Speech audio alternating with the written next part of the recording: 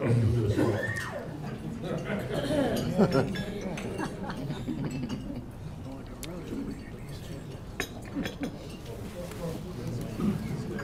Howard, did I get it right?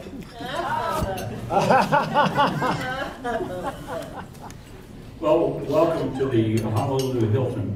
And the concierge wanted everyone to know that the pineapple throwing contest will be at 8 on B, and the boat trip to Kauai will be an hour later after that. But welcome everybody. I'm glad you're here to hear the words from our very special guest. We have a luncheon group that meets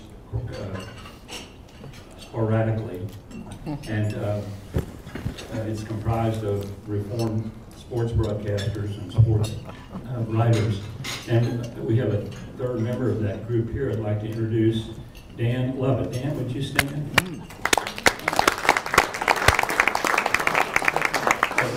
Dan came a long time ago from Idaho to Houston in a covered wagon, KILT, and we were talking at the table. His hair was too great for radio, so he went to Channel 13. And in about 1973, he was recruited by ABC in Washington and then ABC in New York, and now is retired and semi-retired in Houston. And he's found Christ late in his life and is actively involved in a ministry and to African orphans, and they maintain an orphanage. So, hallelujah. Hallelujah. I want to tell you about this is long before any of us had wrinkles. The Houston Chronicle ran a guest column in Monday sports section, and often that responsibility fell to me. And the guest columns came from actually two main formats. Normally, a writer on the staff would interview this famous person and then take the interview into written form, column form, and have the subject edit the content. And then occasionally, someone would ask to write the column himself, sometimes herself, usually himself. And it would come back with subject-predicate disagreements, superfluous adjectives, meandering sentences that you needed 2 breaths to read. And those were the good parts. We had to rewrite them. And I asked Larry to do a column years ago. It had to be years ago. And I thought, oh, here we go again. He wants to write his own column. And it came back. It's the only guest column in Houston Chronicle history that received no edit marks. It was this magnificently organized 3-part guest column about Larry's career. The beginning, when he came to pitch for the Houston Colt 45s at age 18, and he was pure talent and no wisdom. And then phase 2, when he was still very talented and had the seasoning of an experienced pitcher. And then phase 3, when the talent had lessened and it was all seasoning and wisdom and knowing where to put the ball and to whom he was pitching. It was just a magnificent article. It really speaks well for the diversity of this man's life and the variety of his accomplishments. He pretends to be a good golfer, but everything else is a whole lot better. He has written a musical. He's working on a novel. He is one of the most intelligent and insightful sports broadcasters as a color analyst of any sport. And wish the Astros would see fit to use him because he brings you into the game. And you know, when you're born intelligent, it's for a long time, and his native intelligence helps, but he can put it into language that anyone can understand. And he never makes, I won't mention the gentleman's name, but Larry never made these goofs like the famous San Diego broadcaster who once told his audience, "There's a deep drive to center field, and the center fielder's going back. Oh no! His head crashes into the wall, and it's rolling towards second base."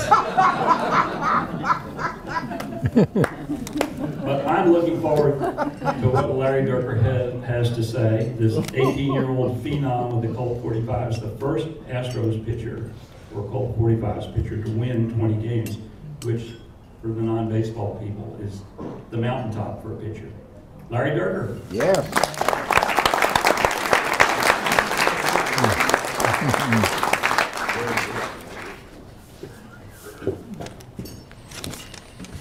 Well, thank you, Hal. One of the things you have to learn when you embark on a professional sports career is how to get along with the journalists. And you can make a few mistakes there and learn a few lessons, because what gets in the paper the next day may not be what you thought you said. So you have to be careful. But I would say I see all the Hawaiian shirts. Aloha. Do you know what that really means? Do you know what the definition of aloha is in Hawaiian? Because I think it fits this group very well. Not just because we have some people here that are seniors, because even if we had kids, it would fit very well. It's not only hello in a friendly way and goodbye in a friendly way, but it also means love. And so for me, aloha is the perfect word. And that's not why I ended up wearing a Hawaiian shirt tonight or becoming known as the Hawaiian shirt guy.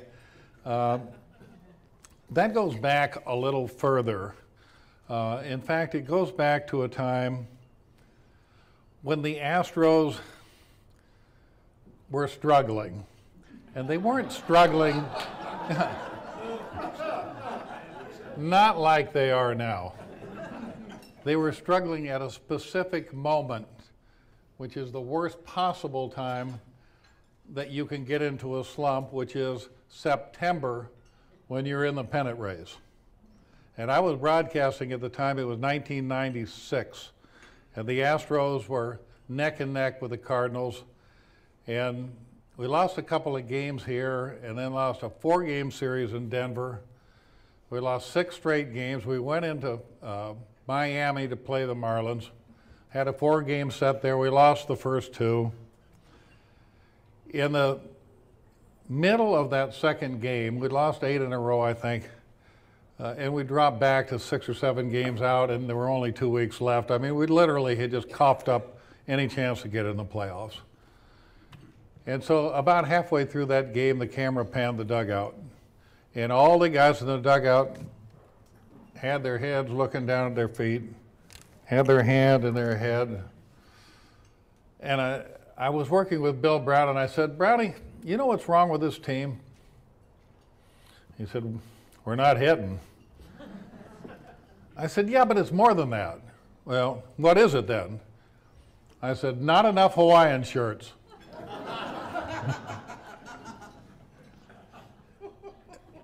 And he said, "What?" I don't know how that came into my head. I literally do not know how that sentence came into my head, but it changed my life. He said, "Well, where's your Hawaiian shirt then?" And I said, "Oh, I'll wear it tomorrow." I didn't have a Hawaiian shirt at that time. So I went to a mall in September of 1996 in Miami, Florida. I went through all the department stores and all the specialty clothing stores, and I couldn't find one single Hawaiian shirt. That's how unpopular and out of style they were in 1996, even in Miami. I did find a shirt with a couple of flowers on it, and so I wore that. And so the next night, we lost again, and during the game, we talked a little bit about the Hawaiian shirts. At this time, as a broadcaster, you just want the season to end. You know you've tried so hard so long to get in the playoffs, and you can just see that it's slipped away, and it's already slipped away, but you still got 10 or 12 more games that you have to play, and if it's your job, you have to try to make the games entertaining. And so we kidded around about Hawaiian shirts quite a bit, you know, trying to defer the attention away from the team and what was happening, just the same way that these guys are trying to do now. I mean, you really have to earn your money when the team is unpopular. And so we went to Atlanta, and I think the streak reached 12 straight games, which is a team record. I think we might have broken that last year. In fact, I think we lost more than that many games at the end of last year. It might be a streak still in progress. But anyway, when we got home, a couple of fans came up and brought me Hawaiian shirts. And I had called my brother from Atlanta, and I had a couple of Hawaiian shirts that he overnighted to me. And so I went out to the ballpark one day, and it was at a time when I was doing the road games on TV with Bill Brown and the home games on radio with Milo Hamilton. And so I had this Hawaiian shirt on that my brother gave me, and it had a lot of these Woody station wagons on it with the surfboards coming out the back window and everything like that. And so I was sitting there preparing my scorebook an hour before the game, and I got this devilish thought: I'm going to get Milo tonight. So I told the interns and the radio engineer, said, wait till about the third inning, you know, once he's finished setting the stage and everything. They said, okay. So I said, Milo, you know what this is? I pointed to the Woody station wagon on my shirt. And he said, oh, station wagon? I said, yeah, it's a station wagon, but it's also a Woody. You know, this was the most, when I was growing up in Southern California in the 50s and 60s, it was a surfer car. It was so popular. You know, it was more than just a station wagon. It was a Woody. He said, well, I didn't, you know, I grew up in Iowa. I didn't know they called them that. He said, well, yeah, they do. And so now you have to put yourself in the right place. You're not watching the game. You're in your garage refinishing some furniture with the radio on, or maybe you're driving across Houston from one place to another. You're listening to the radio, but you're not watching anything. And you're just hearing people talk. And so it gets to about the third inning. And I say, I think somebody went out to visit the pitcher, and I knew I had a little time. And I said, Milo, how do you like my new Hawaiian shirt? Well, I've messed this up. I didn't set it up properly because I have to consider my audience. There probably are, you know, maybe 2 or 3 people in this audience that didn't know that the word Woody had another slang interpretation which was much more popular at that point in time than the station wagon. And that was that a Woody was a slang term for an erection. So I say, Milo, how do you like my new Hawaiian shirt? You mean the one with all the Woodies on it? I said, yeah, when you were a young man, did you ever have a Woody? He said, no, we were much too poor.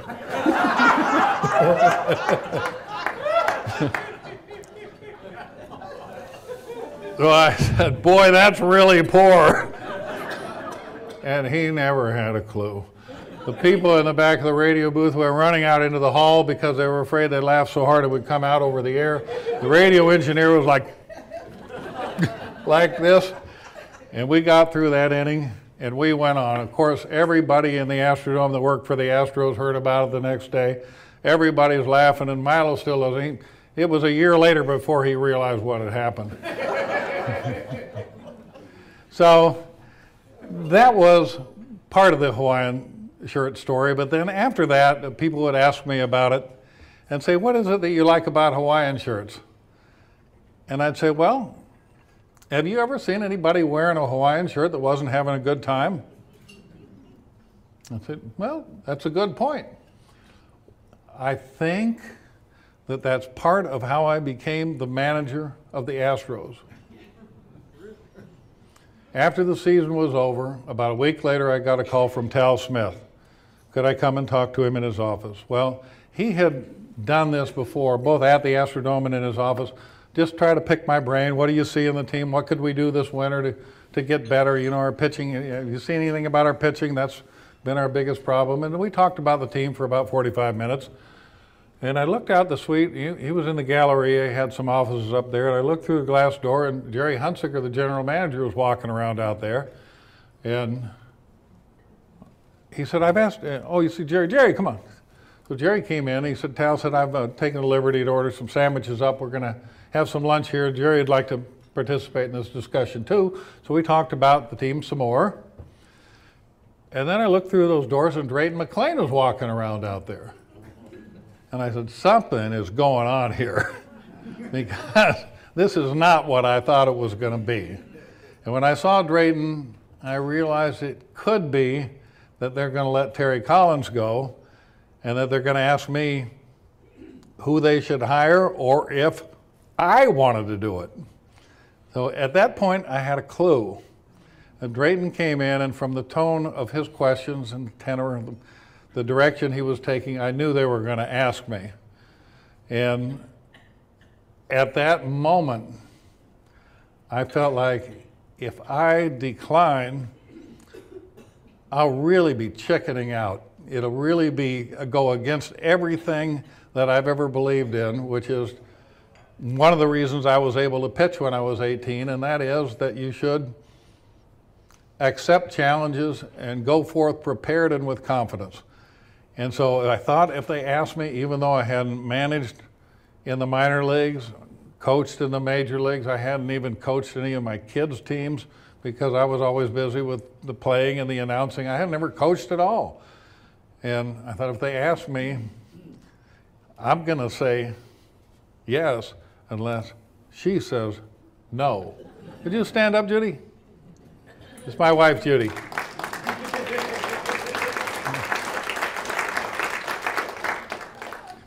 So I got home and she said, well, I guess they finally realized how much you're worth and what you can do, which was the perfect answer because it gave me a little more confidence.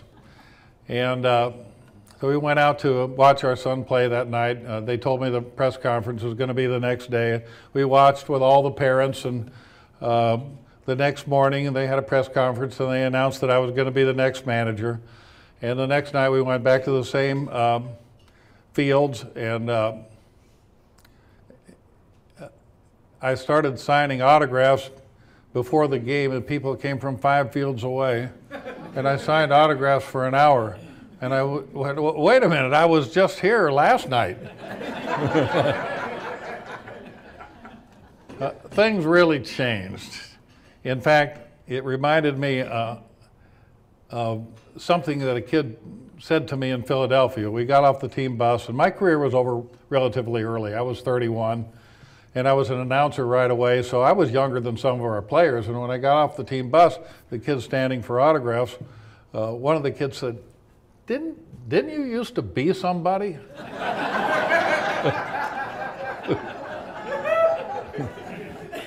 So I said, yeah, you know, I signed a couple autographs, went on into the stadium.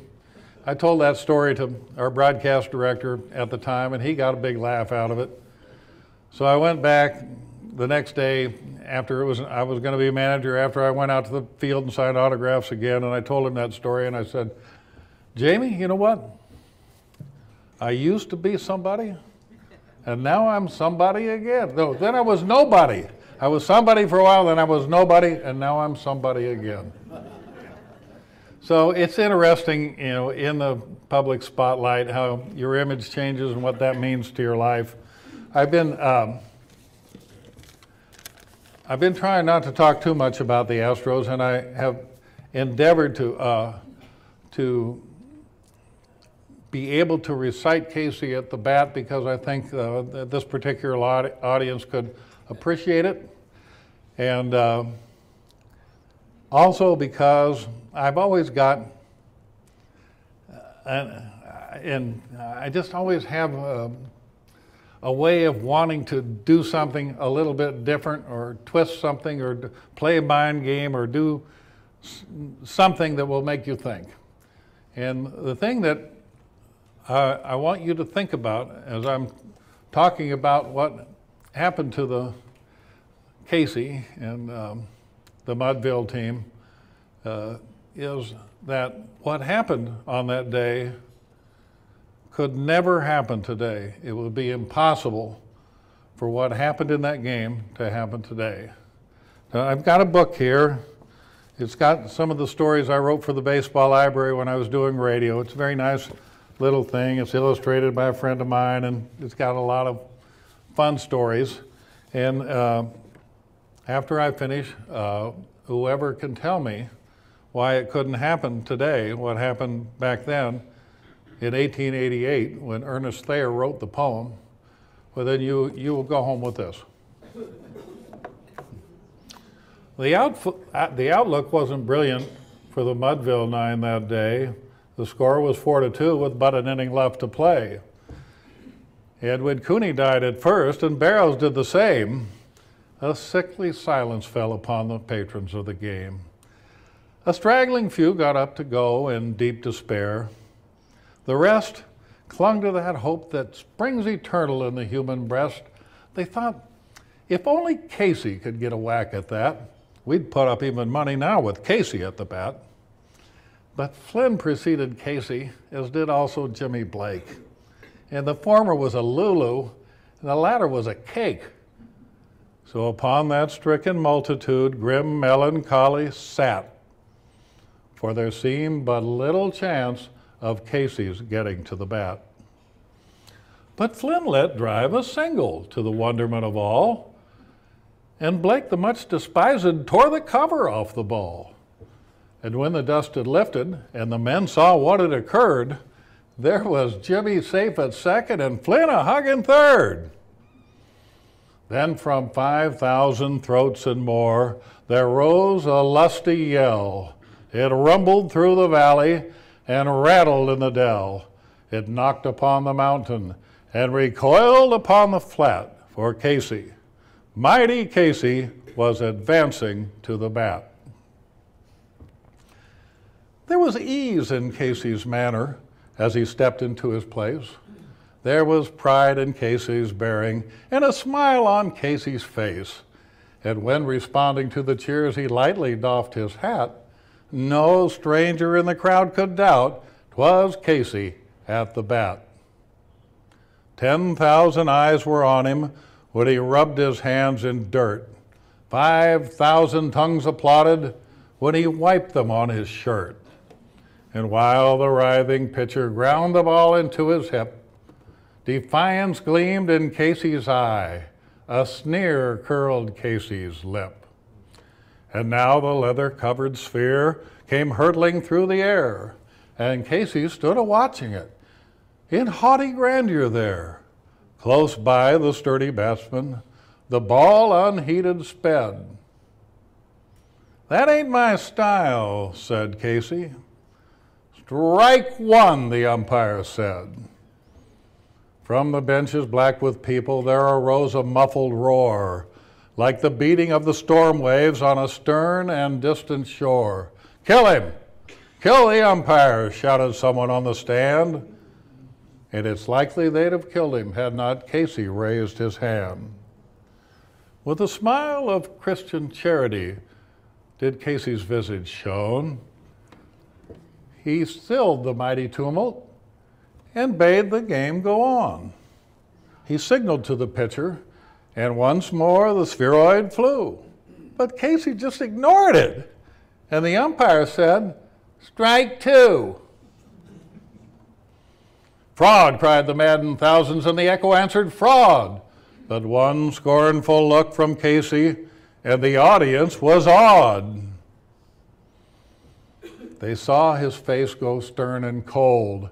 They saw his muscles strain, and they knew that Casey wouldn't let that ball go by again. The sneer is gone from Casey's lip. His teeth are clenched in hate.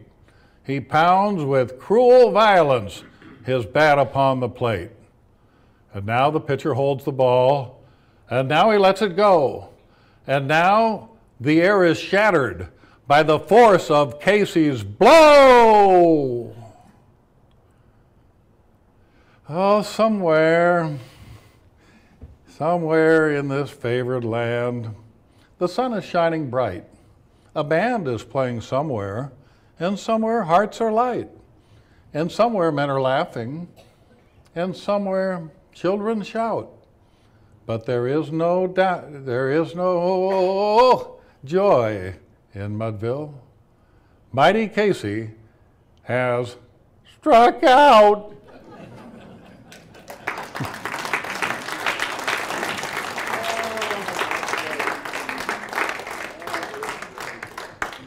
Why couldn't that happen today? I would intentionally walk it, to be honest. You got it. What was it? First, second, and third. First base. You got a man on second and third. Casey was built up to be 10 times Babe Ruth. If the manager didn't walk him, he'd be fired today. There you go, Lance.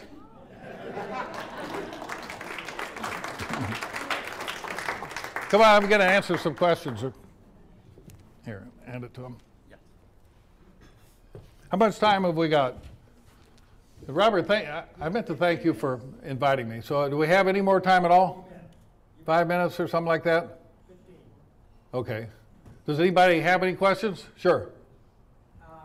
When you came out of high school and were drafted in 1964 and came and pitched in September on your birthday, how much were you signed for in 1964?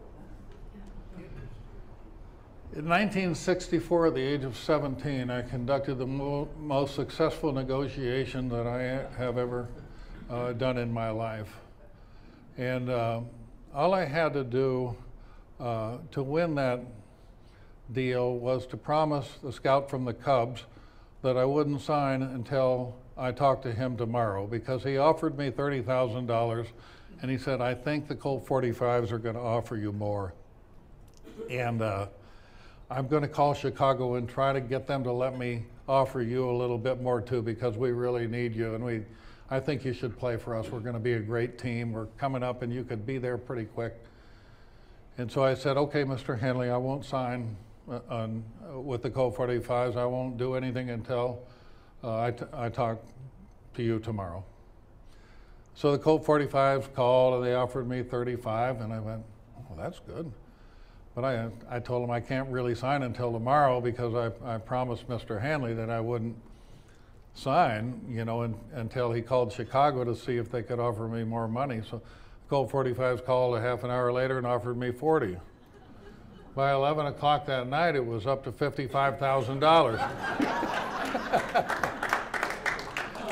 But it finally ended up $55,000, and they would give you they were going to give me a brand new Mustang, which was in '64. That was the first year of the Mustang. And had I been a mature young man who would take good care of that car, and it would have been worth a lot more than what I took, which was the alternative, which was a scholarship where you could go to school during the off season and they would pay $1,000 a semester for your schooling. And so because my dad had insisted that I go to school during the off season anyway, he was practical and he was a businessman, and he said, the odds of you making the major leagues aren't that good. If you do, you're probably not going to make enough to retire. You're going to need an education anyway, and you're 17, you can't sign unless I sign too, and I'm not going to sign unless you promise me you'll go to college. And so I ended up with $55,000 and a scholarship for 8 years of college at $1,000 a semester. And that's where I started.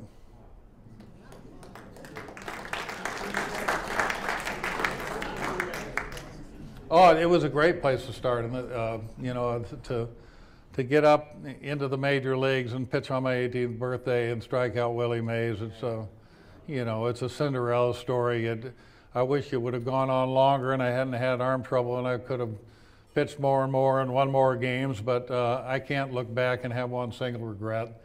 It's been great, and there were a lot of other moments like that that I was able to enjoy that a lot of people could only dream about.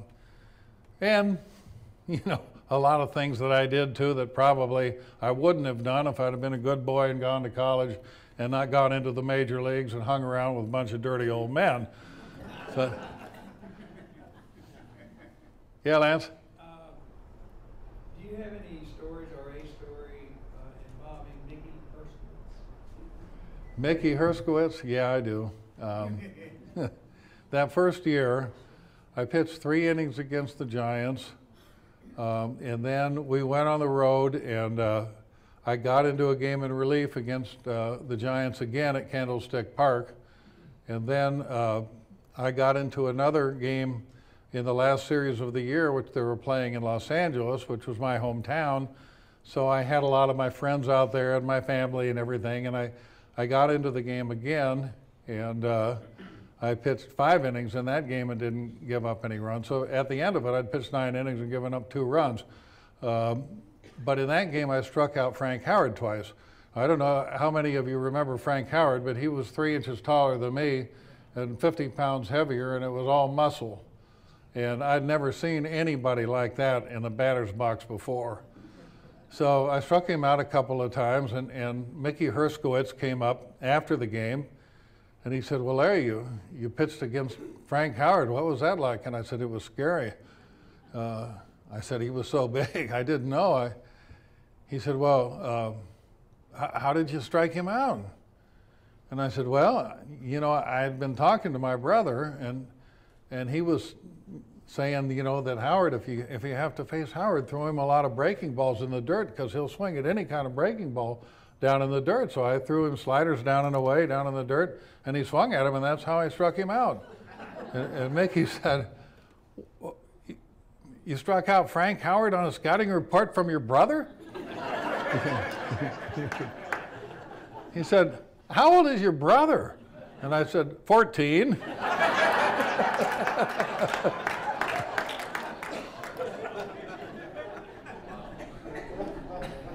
Mickey was such a great guy. I don't know, a lot of you probably followed his columns over the years, but there was a time when Hal was covering and Mickey and John Wilson and a lot of the other writers where they had a certain respect and admiration for the players, and they didn't really try to dig up any dirt, and if they happened to see some, they ignored it. And so they were allowed to present sports and the sports page as if it were more innocent than it really was. And now with the unseemly things, with the steroids and a lot of the things that the current players get involved in, they're all fighting for that story. They're not going to ignore it. They're looking for it. And Mickey was the master of them all in terms of having the respect of a player. You knew you could tell him anything and everything and tell him the truth, and whatever he wrote, you would be happy to read it. And that's not always the case with the guys that cover these days. Larry, are you free to comment on the current Astros? Well, yeah, I can comment on the current Astros. I can't comment very with a whole lot of specifics because I'm really not in the in crowd out there anymore. But I can say that they've surprised me by losing so many games these last 3 years. We never lost 100 games, even when we were the Colt 45s and we were an expansion team. Even the first year, we finished ahead of the Cubs, and it was the first year of the expansion team, and the Cubs had been around for 100 years. Well, not 100, but at that time they've been around for about 70 years. So yeah, I was surprised when we lost 100. I would have been willing to bet anybody the second year that we wouldn't lose 100, not because I thought we were going to be good.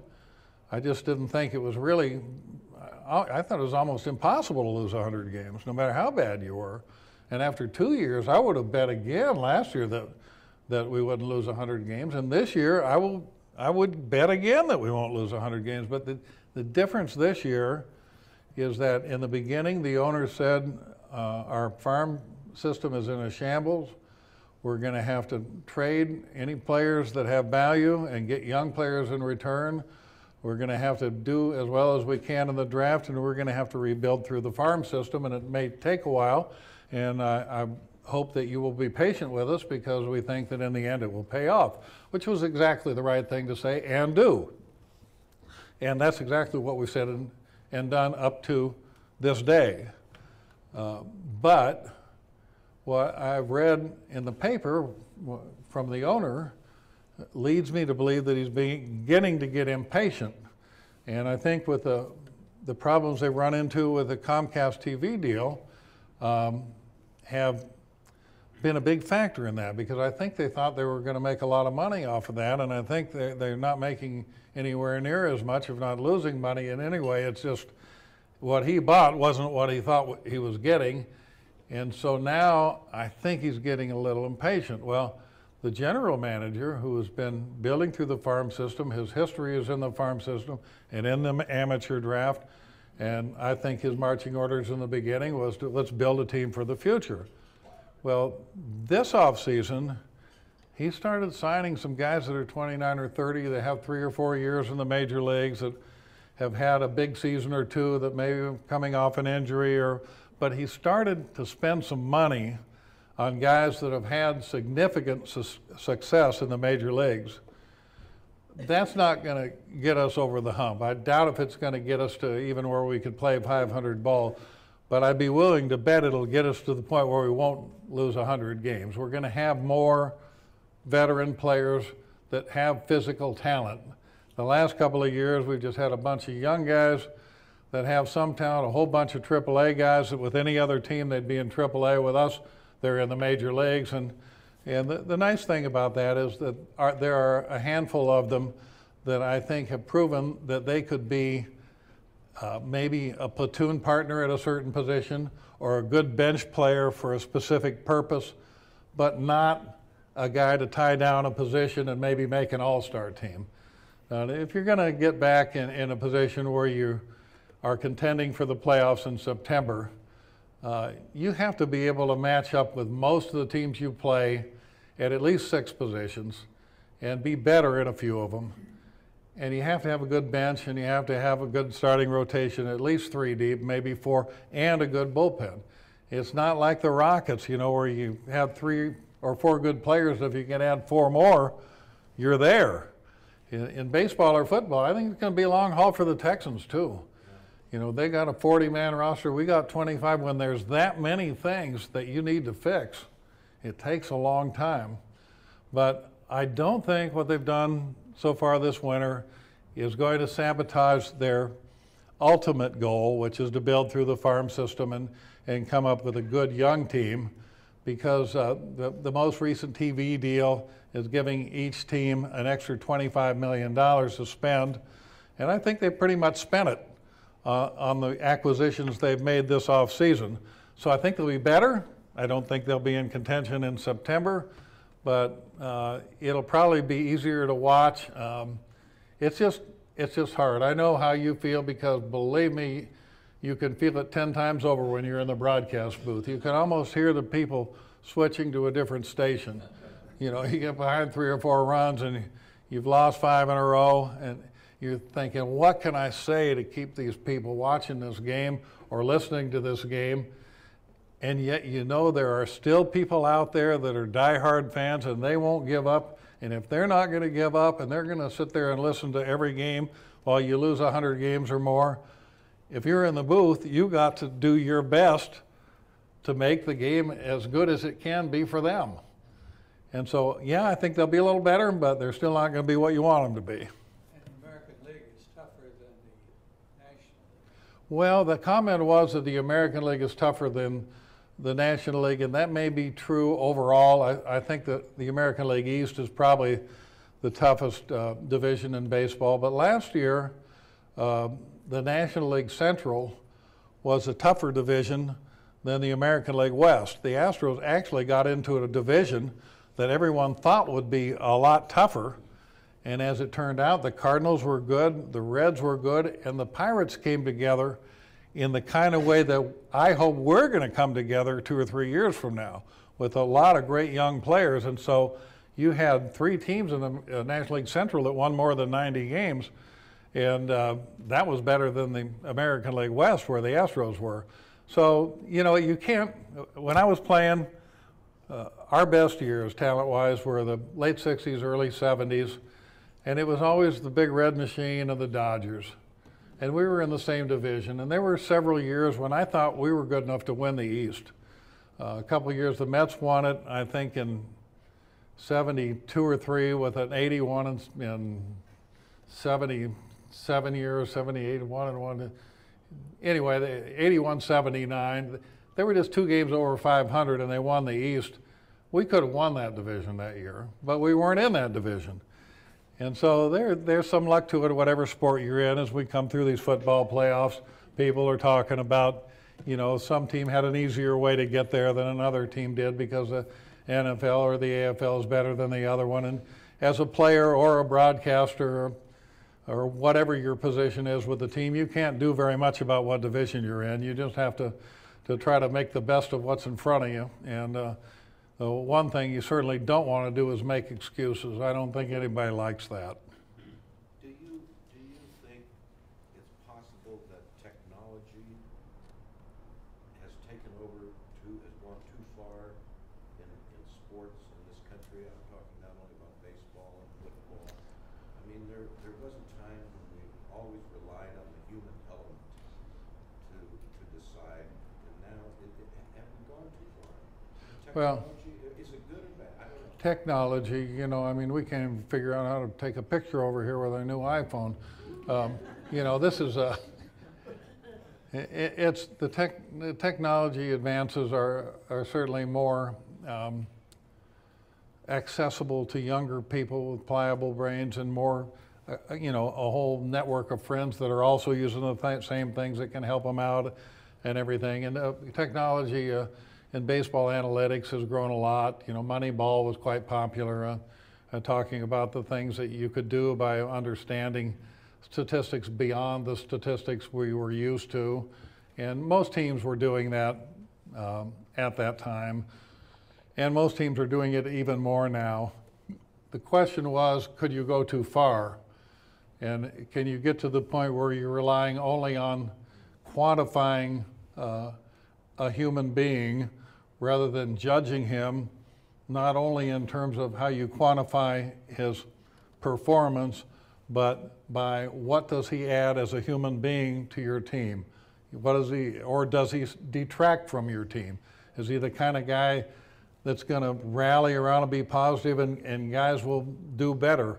Is he the kind of guy that is always complaining and demanding favors and everything, making a lot of money and showing up late? You know, there's a lot to being on the field and in the locker room that I think has value. And so I say, yes, I think you can go too far. I think you could put together a team full of whiners and complainers that had numbers that were unassailable and that team couldn't win. So I think you could also put together a team full of guys that were great ball players that had good numbers and were great guys that worked together well, and they could beat a team that had better numbers if you wanted to just run the analytics. One more. What about instant replay in baseball, particularly some of the calls are so bad? Okay, I'm going to be quick on instant replay because we don't have much time. But instant replay for me, there's one thing they could do that I would support, and I don't think it'll happen because the umpires just wouldn't accept it. I think they should use the little box they put on TV for the strike zone. If I were a pitcher, I would want that box there because I know that box would be in the same place every time. And that umpire is going to call this pitch right low and away at the knees a strike one time and a ball the next time. And I don't want that. As a pitcher, I want to know what the strike zone is. And if I hit it, I hit it. If I don't, I don't. And if I'm a hitter, I want to know the same thing. I don't want to take this pitch on 2-2 and have it be 3-2 and then take the same pitch on the next pitch and have them call it a strike. And so for me, yeah, instant replay, that wouldn't make the game any longer. It wouldn't take any, you wouldn't be studying a play to see if a guy missed the base or missed the tag or something. You just put a little buzzer in the home plate umpire's back pockets and zip, it's a ball, it's a strike. Well, you know, like I said, the umpires wouldn't like it, and that's why it won't happen. But the hitters and the pitchers would like it. And I think the viewers would like it too. I would. Yeah, well, I think so. You know, really, if that were happening, they wouldn't even need the box. But for now, I think it's nice to look at it because you can see the human element of how they miss pitches and how, you know, just how it is. And was that way when I pitched. I knew there were pitches that were strikes that they called balls. There were some that I went, thank you very much. I knew it was a ball, but he called it a strike. It would be a better game if the strike zone was the same all the time. Thank you all for your attendance and everything. Enjoy talking with you. Thank you so much. You weren't supposed to get that on the first try. To the guess. A wild guess. A short business meeting right now, but I'm sure that people will have questions. So if you need to go, you are free to go, but we would love to have you stick around if there are other questions that you might find interesting. And I know some of the people would like to visit with you as well. So thank you again for your talk. It was great having you here. And Judy, thank you for coming. Oh, also. thank you for It was a pleasure inviting to me. meet you and have you here too as well. As you know, For a little while. may not know,